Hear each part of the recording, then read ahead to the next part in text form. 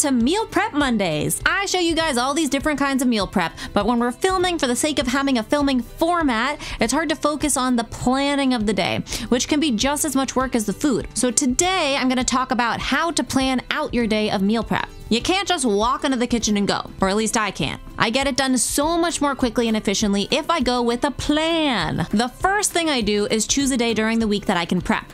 I usually go with Sunday or a weekend day, so I have everything available to me during the week.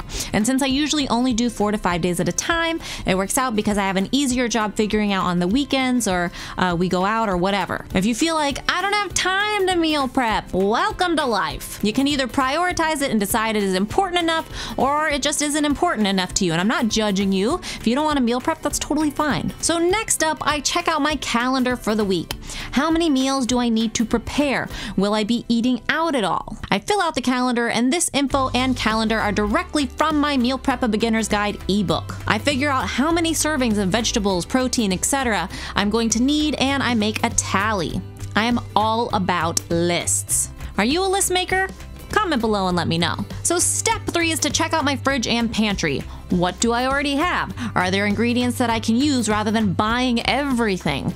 You know, oh, I bought this chicken last week when it was on sale, or this soup, can I incorporate that into my plan? And then I decide on the meals, how specific I want to get. Am I cool with eating the same thing every day? Or will I be more successful if I switch it up and just prepare the basics? Then I can go shopping and get ready to prep.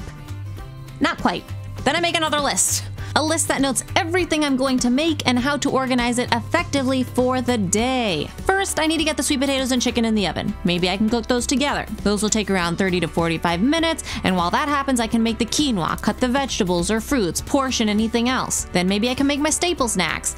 This will take me that long, blah, blah, blah. You don't need to get too specific unless you want to, but having a basic idea will help. So for instance, if you have 2 things that need to use the oven, you aren't doing a bunch of stuff with nothing in the oven. Make efficient use of your time. It's precious. My precious.